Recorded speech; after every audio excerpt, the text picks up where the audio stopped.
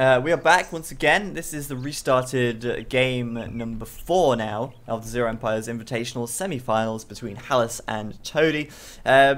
Once again, we've got cows though, so not too much has changed at all here.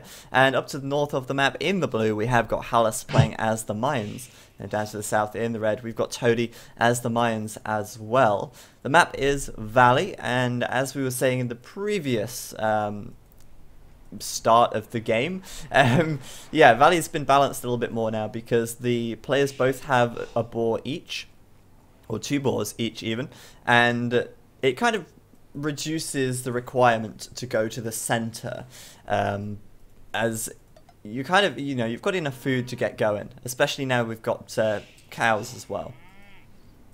Yeah, I think I actually recall the first test games on Valley when the center was still very important. I think it was between Jordan and Viper, and I think they both went like super drush with Japanese, and it was like, I don't know, 10 militia fighting for the deer in the center. And even though that was nice to watch, it was like, okay, yeah, this should not be the whole point of the map. I mean, that is really fun.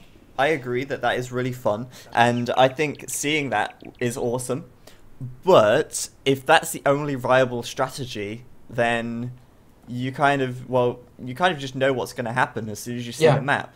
It's like, for instance, okay, we see Valley here, we're going to see a drush in the middle. That's the only thing we're going to see. Whereas now, the options are there. You can go for the middle and get the extra food boost. But because you've got enough resources at home, you don't have to. And I think it's really about map control. It's kind of shifted the focus from, right, we have to go to the middle, to, I want map control so I can have the middle. And, yeah, exactly. Yeah. That was like the biggest problem we had. Like, if you make a new map, it needs to invite for new tactics or new ideas. And I think in the end, we kind of managed to do that, but... Well, with Valley, of course, Valley was a very difficult map to make, I have to admit. Yeah, I like it though. I do like Valley a lot. I think it certainly looks interesting, that's for sure. And, well, we'll see this time if we have any stealing going on. Hallis taking his forward boar first, which is, of course, the correct thing to do. The last thing you want is to take your boar at the back and then have someone steal it. And we'll see if Toady decides to steal once again, because it looks like he's going to run straight into the path of Hallis' second boar. In which case, if he does steal, Hallis will not be able to restart because he's already called one, and it looks like he might go for it. Oh, he's going to do it. He's going to do it. Risk versus reward. Will it pay off? He's down to 50% health on that eagle already. And if Toady does manage to pull this one off, it will give him a considerable advantage, that's for sure. It would be nice if you can just steal it back. I mean... yeah, that's a point, actually. Where is... no, that's not going to happen. Toady's second boar is way too far back, and he's taking it now as well. But, oh, Hallis in the middle there. Fantastic stuff. Saves his boar. And that was really well played. To refresh the stream. I'm really behind. Yeah, try that. Really nice play by Hallis there, actually. He saw the boar running through the fog, and he managed to get his eagle over there in time to block it and cause the boar to run back. So Hallis will be a little bit delayed on taking that boar, but at least he hasn't lost it, and that was really nicely redeemed by him. And, well, we've gone past the 5-minute mark, so we're not going to see a restart here either, which is all good. All good. I'm happy that that happened. At the moment then, both of them sticking up a barracks. It seems like we will see a drush from them both. And a drush from the mines is certainly not uncommon. So it's not like totally like, whoa, what are they doing? Why are they drushing? But we will see them do a drush, and we'll kind of get an idea whether they're going to go for the middle very soon as well. I'm trying to think really, as the Mayans, what benefit the center would really have to them. Obviously that food boost wouldn't be so important as, for instance, a Civ that would go for a scout rush, because the Mayans are pretty much certain to go archers once they get up to the feudal age anyway. Well, yes, but I mean, food is important regardless of whatever strategy you do, so it can make a difference. But because they have the cows to start with, I don't think it will be that big a difference. And I don't know if there's like a good spot where they can mill also the shorefish, because there is a few Yeah. shorefish. And if they can combine that, Yeah. then it might be worth it. Yeah, if they can do shorefish and deer, then it's definitely a good amount of food that you can get there, especially the shorefish with the villagers gathering it. But looks like Toady's got the advantage in this rush here. Gonna bring his Eagle Scout over, and well, Hallis's Eagle is nowhere to be seen, and Hallis is gonna have to go back with those militia there. So it seems like Toady is winning in the middle for now. And we'll see if he decides to act on that and move out at all. He may decide that it's not worth it and just stick under his TC with the cows in the safety of his town. But wow, yeah, cleaning up those militia from Hallis, and Toady takes that one quite comfortably, actually. Now, interestingly enough, both of them are actually walling up quite heavily here, and it's a big wall to do. I mean, do you think you see walling quite often on Valley? I see it as kind of like a really big thing to go for. I think the map is a little difficult to wall up. That's definitely the case. But in team games, it's definitely something that needs to be done, and is actually not that hard, because actually compared to other maps, once you kind of see the river, you kind of know the layout of the map quite easily. Like, you know there will be patches of forest, but you kind of know the position of the players, etc. While on other maps it can be a little bit more difficult, like water maps, like islands or rivers. Yeah, exactly. It can be very squiggly, but here it is like, okay, there's one line, you're on one side, I'm on one side, and that's it. Yeah, exactly. That's pretty much how it is. I just want to point this out, guys, real quickly. I don't know if you've noticed, but Toady's left a hole in his wall. Right between the tree and the palisade, and if we have a look on Hallis's point of view, you can clearly see there's a gap there. I hope he notices that, because otherwise it could end up costing him the game again. Also worth noting at this stage, Hallis has not found his 2 cows at the back. I think he's probably lost track of how many cows he should have. But there's 2 more cows at the back here that he's missing, and that's kind of a really big deal, because that's an extra 300 food for free that he could be taking. Yeah, that's essentially a boar. Yeah. Obviously, a boar with 340 food and cows with 300. That is a huge deal. And Hallis now seeding a lot of farms here, and it looks like we may see just a fast castle from him in the end. In fact, it looks like a fast castle from Toady as well. Interesting stuff. I have the impression you're eating something. I am. Okay. No problem. I try not to eat while I'm casting, but I have to eat at some point, otherwise I'll just sit in my chair and die eventually. Just from like not stopping talking. But yeah, Hallis is up, blacksmith archery range, and well, Toady's a little bit slower at this stage. 31 pop for Hallis, 32 for Toady though, but he does have more military. So that does mean that Toady has less villagers at the moment, and he will be going to the Castle Age in a slower time and with a smaller economy. But interestingly enough, I'm not really sure what Toady's plan is here. He's actually taking 4 villagers on stone already, and perhaps he's going to try and do a castle drop once he gets to the Castle Age and go for those lovely plumed archers. That could actually be quite a good idea. I mean, the game is quite slow. They're both walled up, more or less at least. Yeah, going for a fast castle might just be what's needed, because, I mean, first of all, you will be able to protect your economy for a fair bit with a castle. Mayans will have a tough time getting a castle down in Castle Age. Yeah. So, yeah, it is actually quite a good thing to do. Yeah, I think so as well. And, you know, it's almost turning into a kind of, you know, if you ever watch Regicide Fortress Mayan War, both players just go straight to the Castle Age and then start making some plumed archers. It's going to be pretty much that if Toady does that, which is, as we know, a really powerful and strong strategy. I just want to point out something here, though. Hallis sent his scout through the hole in Toady's wall, and Toady just said thank you and went and walled it up with 2 villagers. So at least this time he is fully closed. He knows that he is safe and sound here. He's paying attention. I like that. Yes, finally paying attention at long last, and Hallis losing his villager there as well. Also, Toady, not villager, scout even.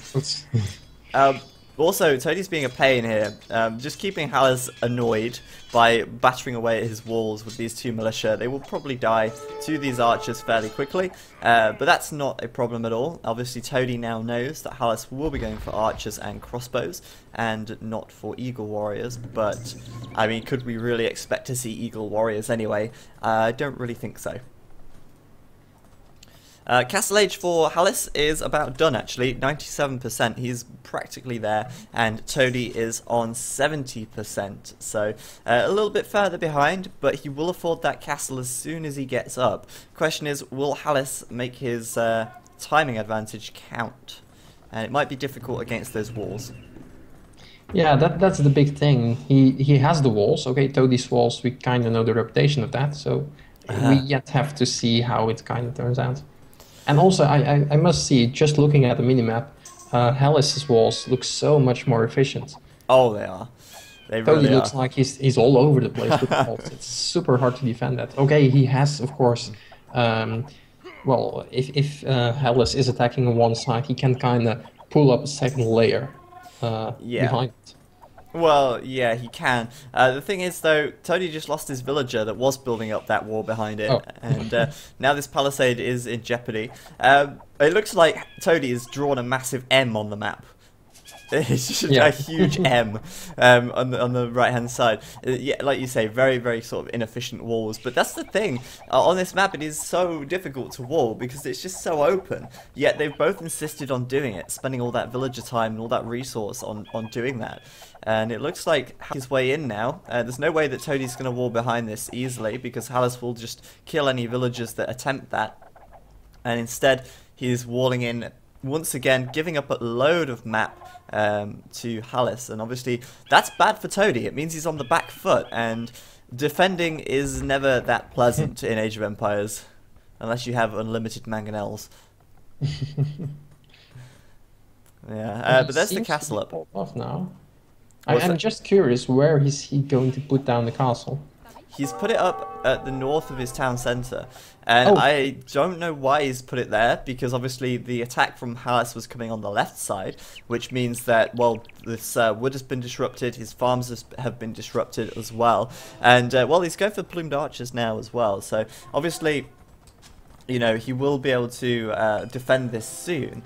But it takes a little while to get those units out, and with Toady's economy being this disrupted as well, he's really low on resources actually. He's got no food at all to really keep villager production going. He needs more farms.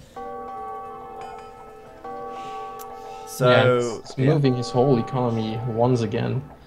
Oh yeah, that's a big move to make. I mean, not only did he spend all of this time and all of these resources building these walls, but the second they're breached, he's had to build another set of walls, and then he's retreated behind that as well, and it's messed up his economy massively. Hallis at this stage has a huge, huge advantage, and Toady at the moment making these plumed archers now, which is all well and good. I mean, the plumed archers are a fantastic unit. Against crossbow as well, they will perform very strong. But the problem is, they're going to take a lot longer to mass plumed archers from a castle than it will to make crossbows from 3 or 2 or 3 archery ranges. True, but once he gets to that critical mass, I think, yes, he will definitely have the advantage. Yeah, I mean, that's the problem, getting to the critical mass though. That's the time now that Hallis has got to push an advantage almost. Interesting question in the chat. Do plumes take longer to pop out in FE? I'm going to check in the data files and bear with me. I think they're about the same, actually. By the looks of it, I'm just like trying to gauge it by looking at how long they take to make. I think it's difficult to gauge at 1 or 2 seconds. Yeah, I know. It's like it looks pretty similar, but hey, you can confirm that for us anyway. So yeah, like I say, Toady with a huge problem now, no food income at all. Both of his, well, he has got food income, just not enough. Both of his TCs are idle, and of course, making these plumed archers is costing him, you know, quite a bit here, and he has to make them. He doesn't really have a choice. If he just defends and defends and defends, then Hallis will gain an advantage eventually. Well, he already has, but he'll gain more of an advantage. So Toady kind of has to get the plumed archers out here, but at the same time, he cannot neglect his economy. And like I said before, he needed more farms. He's got them up now, but yeah, his villager production is suffering from it. Hallis going to work his way through? Sorry? I said Hallis is going to work his way through. What about the production times then? They are exactly the same. I was thinking it was like 1 second different, but they are exactly the same. 16 seconds. Yeah, so 16 seconds, yeah. It's not bad. I mean, compare that to crossbow. That's slightly faster, isn't it? Oh yeah, crossbows go a lot slower. Yeah, so... Check. Obviously, yeah. Obviously, you know, you will be able to get those plumed archers out quite quickly, but still, having the 2 archery ranges, making archers from the feudal age, does mean you'll have an army advantage very quickly. And oh no, Toady running straight into the castle of Hallis there, losing 3 plumed archers very quickly. And well, it looks like Hallis is going to head him off as well with his crossbows here. Very nicely played. And Toady's plumed archers just don't have a foot to stand on. Wow, getting absolutely massacred here. Really, really unlucky for Toady. Well, not even unlucky. It was just well played by Hallis, really, there, as he gains a 600 score lead now. And I don't think Toady's got a whole lot more to give at the moment. He is really struggling. So yeah, the crossbow creation time is it's like 30 seconds, isn't it? 27 seconds. So yeah, 27. definitely a big difference. But of course, yeah. Yeah, so 3 archery rangers against 1 castle. It evens out in the end. It does, yeah. And of course now Hallis also has a castle of his own. He's also making plumed archers as well. And behind this, his economy is sitting on 3 town centres, which is fantastic compared to the 2 town centres of Toady. It's looking like Hallis is starting to get every advantage at the moment as he continues to pump out these units and, well, retains map control for the time being. Yeah, it kind of seems like whatever Toady is trying or attempting to do now, Hallis is just that 1 step ahead. Yeah. One thing I just noticed though, Hallis only just got wheelbarrow, so that was quite a big mistake from him at 29 minutes almost, getting wheelbarrow quite late there. That's late, that's late. But still, late. I mean, I can't see the score. The resolution is a little bit too bad for me, but... Okay. I do have the impression that Hallis still has the advantage. Oh yeah, I mean he's got about 800 score lead at the moment, which is kind of huge for this stage in the game. And well, Toady's still trying to wall up with stone walls, and I always feel like the person walling up with stone walls is the person to, you know, have the disadvantage in most situations. I mean, in almost every game we've seen in this tournament, the person to sit behind their stone walls all game has been the person to lose. Now, that doesn't necessarily mean it has to be that way every time. It's just that if you're playing a reactive game, if you're always reacting to what your opponent's doing, and your reaction is to build walls, then that's a huge disadvantage. If you're playing kind of thinking ahead, and if you're the one making your opponent react to you, then if you're building the walls just to defend back at home, then that's not actually bad. It's just these reactive walls, which are usually a bad sign. Exactly. It's actually one of the big things in Age of Empires, like make the opponent play your game, and then you will win in the end. And this is exactly what Hallis is doing. He's really forcing his game on Toady. Oh, he is, definitely. But I've got to say, that was a nice fight for Toady there. Didn't lose a single unit and flattened every single one of those crossbows with that mangonel. Certainly caught Hallis off guard. I mean, Hallis still has the map control. He still has the greater number of plumed archers at this moment. And also, they are even on upgrades, I believe. But... obviously, Hallis does have a much larger economy at this stage, and he's on his way up to the Imperial Age, which can get a little bit dicey for Toady now. Now, I should be able to spot Hallis's stone here, and he should be taking, he should still be taking stone. He's putting up his 2nd castle as well, and I mean, this is pretty typical Mayan play, really. One question for you, though, Cision. How would you say the Mayans have really been changed in the Forgotten compared to what they'd normally be played like in AOC? Ooh, that's a difficult one. They did not change a whole lot. I think I have to take the change log with me. I'm gonna do that real quick. Okay. Because I'm going to say, I mean, I don't really feel like there's been a huge change at all. Obviously, the Mayans will get that second unique technology, which is what every civilization now gets as well. Yes. But, I mean, what is that again? Let's just check that. Obsidian arrows. The reason Okay. why it is such a weird tech is actually it was inspired by Age of Mythology. You might know, I don't know how much you play Age of Mythology, but they have the Greek unique unit for Hades, which is the Gastrapetes, or however you say it in a proper British accent. Right. And they tear down buildings so fast, and it's really fun to play with them. And I was like, okay, I kind of want to do that in Age of Empires as well, Okay. but it was kind of difficult to squeeze it in. And I was like, yeah, how can we give it to Mayans? Yeah, we can. It might be an opportunity for people to pick arbalests over plumed archers, but it really isn't Yeah. the incentive, because I mean you don't build archers for buildings, you No, build exactly. siege for buildings. And they have siege rams as well. So Exactly. I think it's an interesting one, because a lot of the the changes to the Mayans here are really minimal. Like you say, not a lot has changed in gameplay wise. One big thing I want to say before you go on the That's all change right. for the Mayans is that their plumed archers are more expensive, but that's it. Yes. Obviously, the plumed archers are really strong, and you know most games you see with the Mayans, they will be making plumed archers at some point. You can almost guarantee it. But yeah, I mean, not a whole lot has changed fundamentally about them. Their build orders are going to remain pretty much the same. Their playstyle will remain the same, and that tech is one of the an interesting one to me anyway, because I feel like it's one of the techs that really doesn't affect a whole lot. It's very, very specific to a certain situation. Yeah. But it just adds another possibility there. And oh wow, nice play by Hallis. Toady just not paying attention to his army there, losing 2 mangonels to this mass of plumed archers.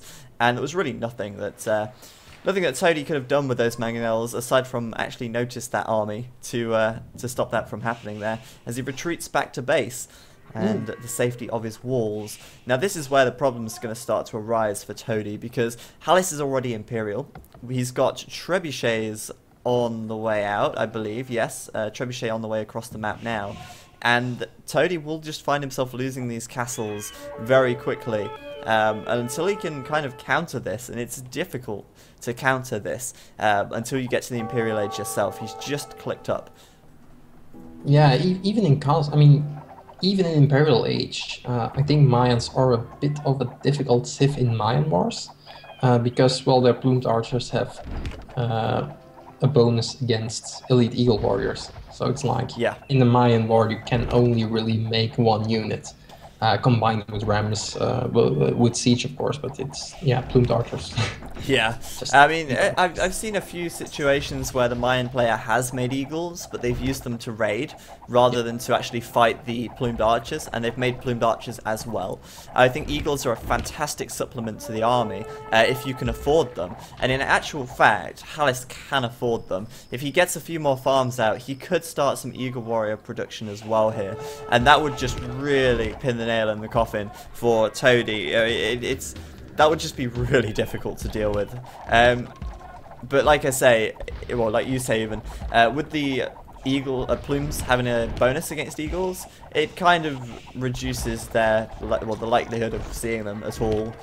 And I mean, any massed archer is good if you can get them into a corner and have your opponent have very small surface area on you.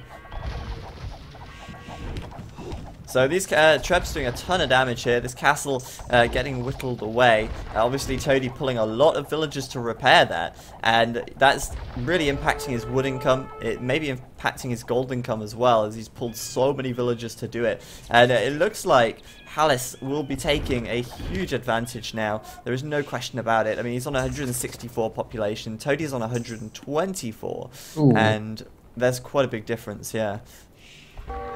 Doesn't look like Toady has anywhere near the military as well. I mean, well, actually no, he might have. It's kind of split up.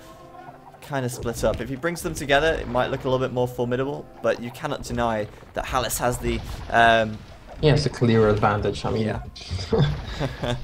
there's Upgrade no doubt advantage about as that. well. I think we're just waiting for the inevitable GG from Toady. Yeah, well, the Elite Plumed Archer upgrade coming in for Hallis now, and you know, you've got to say to yourself, what could Toady do in this position to potentially come back? The only thing he could do, really, is take a risk and go for, I don't know, Onager or something, and, oh, he is actually going for Onager, wow, okay. He's taking the risk. He's playing the risky game. If he goes for Onager and manages to flatten a load of these plumes, he might be able to pull through with his own. But it is extremely risky. Onager is expensive, and yeah, I mean, we'll see what happens. We will see what happens. Plumed Archers, they're going to kill these units very quickly, and wow. Onager reset. Did you see that? Watch the stream very carefully. The Mangonel died, and then the Onager upgrade got done. Got researched, and the Onager sort of came back to life and then died again. That was really weird. That was really, really weird. Brilliant. But yeah, this mass now is going to be really difficult to deal with. Elite Plumed Archers from Hallis, normal Plumed Archers for Toady. And Toady's going to get some Mangonel shots off, but it's not enough. He's sending those Plumed Archers forwards, and I just think Hallis is going to absolutely wreck this army now as Toady loses his castle, and Hallis will just walk on through. Toady says GG. Hallis will take the game, and he will take the series. This semi-finals will be won by him, and he will go through to the finals now. Fantastic play. Like I say, I mean, Hallis just had the edge that entire game, really. His economy was much better, and like we said as well, Toady's walls, Toady's kind of reactive play cost him a lot that game. Exactly, exactly. He was just always in the lead and just telling him what to do, pretty much. You could see he was always trailing behind. Yeah. So there we go. Good experience for him, I think. Definitely. Definitely. Learned a lot, from playing this tournament, I think. First of all, sure. check your walls. Secondly, yeah, forcing your game on the other player.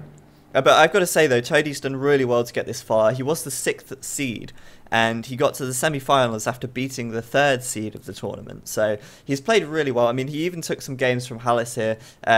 Well, he took a game from Hallis, which was really good. I think Toady has a lot of potential as a player, and I think he should feel very, very proud of himself to get this far in the tournament and do so well. You know, he's definitely got some ways to come, but at the same time, he's definitely got the potential there. But anyway, guys, thank you very much for watching. Hallis will indeed advance through to the finals. Thanks, Precision, for joining me in these last couple of games as well. Yeah, it was fun. And yeah, we're going to head off. So thanks for watching, and we'll see you later. See you.